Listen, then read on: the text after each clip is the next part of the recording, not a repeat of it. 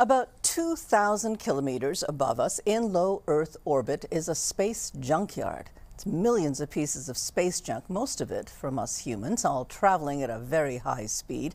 Recently, a piece of it fell and hit a house in Florida.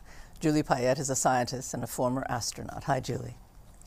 Hi, Matsumi. So, Julie, millions of pieces of space junk, estimated 6,000 tons of it. What is all this? How did it get there? Well, some of it is actually really, really small. Some of it can be a fleck of paint, pieces of a satellite that doesn't work anymore. Used satellites, they're a bit bigger, and things that are not used anymore. On Earth, when we don't need something anymore, we put it in a junkyard. Well, in space, it's complicated to go and get it, and there is no dump truck that comes. So that's why they stay there. And we only have a few options what we can do with the space debris. Now, all this junk is moving very, very fast. So how dangerous is it for spacecraft? Well, it is because of the danger of collision. One of the things that we've learned many years ago when we had ballistic missiles sent from 3 countries actually tried that, to destroy a satellite in space, what it does is it breaks the satellite into pieces, and every single piece goes into its own orbit at 28,000 kilometers per hour on lower Earth orbit, and then becomes a hazard. So at least we know that we don't want to do that. We don't want to have satellites explode. So that's not going to happen because it hurts everybody else. Collision with even a small piece can be really damageable because it travels at such a high speed. It's 7 times the speed of a bullet. So even a small piece of spacecraft coming into contact can do a lot of damage, particularly if you're a person out there working on the space station. I can well imagine. A piece of space junk recently hit a home in Florida. Why doesn't this kind of thing happen more often with all that junk up there? Well, actually, if I had been the guy, I would have gone and got myself a lottery ticket, because it is very unlikely that anything from space, lower Earth orbit, is going to actually make it to the ground. In this particular case, it was not a piece that just decided to come back and not burn the upper atmosphere.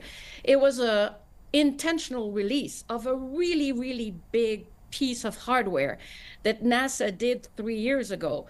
And their analysis had shown that all of it should have burned up in the upper atmosphere on re-entry.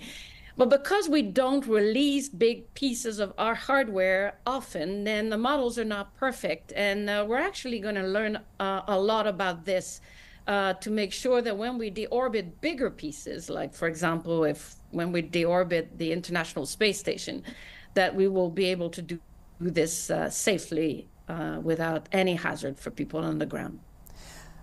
And Julie, whose responsibility is all this debris? I mean, are there or should there be international space laws that say who owns it, who has to clean it up?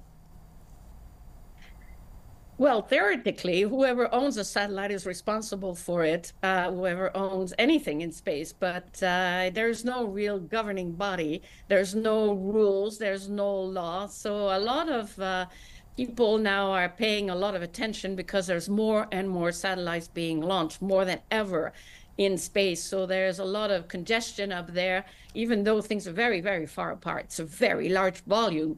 There's still a lot of more satellites, and we have to have rules of the road or rules of orbit so that what happens when there is a collision, who's responsible, who's liable, who's going to pay to replace the satellite. Well, that's not been yet. Well, actually, I know you've told me that you're on a committee studying just that, so we'll get you back another time to talk about the rules of the road.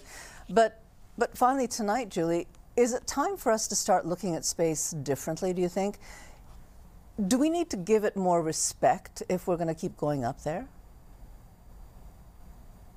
I believe we should have rules just the same way we've made rules in air traffic control, so that we can take an airplane from Montreal and land somewhere else and cross airspace, national airspace, and the rules are the same. The way we get from point A to point B is under a framework, and actually it's a UN organization that is based in Montreal, ICAO, that has put that together, and it works really, really well.